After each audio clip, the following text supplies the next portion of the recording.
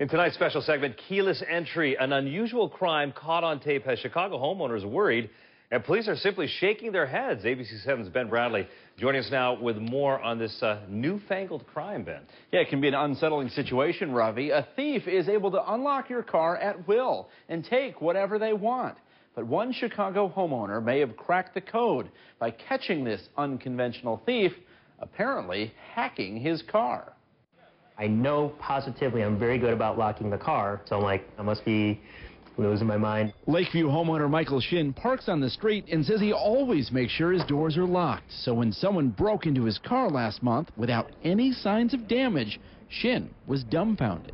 I kept thinking, like, how do they gain access to my car if nothing was broken? But take a look at this. Shin's new security system captured the crime. Just after 1 a.m., the camera snaps on as someone walks into the frame. He walks past my car, the dome light comes on, and he kind of stops in his tracks, walks right into the car.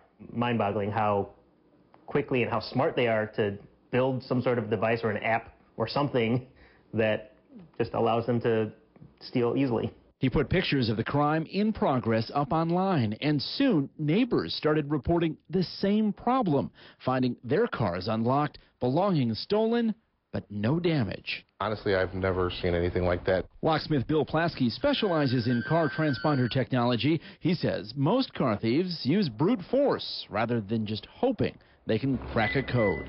Maybe there's someone out there that just wants to get beyond this technology because so many people think, oh, it's secure, I'm going to figure a way around it. It's quite possible that they already de-encrypted the code. They actually have the key of the car so that they can open anytime they want. Wireless signal experts say it is possible for someone to mimic the unlock signal car transmitters send, particularly in older cars, and trick the car's computer into opening the doors.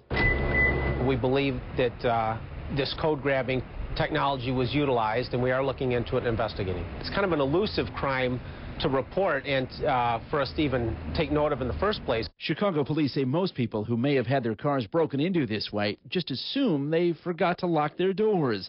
As for this crook caught on camera, police are still searching for him. I just don't feel safe with my, car at any, somebody could be in there, they could go in there and take, anything out of the car. Wireless experts say that many newer cars do have updated technology that changes key codes constantly, so signals are harder to copy. Now, unlocking car doors, that's just one part of the problem. For cars that have those proximity keys, which can turn a car on just by getting close, the experts tell us that thieves could actually boost or copy that signal and then just take the whole car with them. All right, we're not being saved by technology in this regard, at least. And it makes life easier, but can also make us more vulnerable. All right, I think the right word was unnerving. Very good. All right, Ben, thank you very much.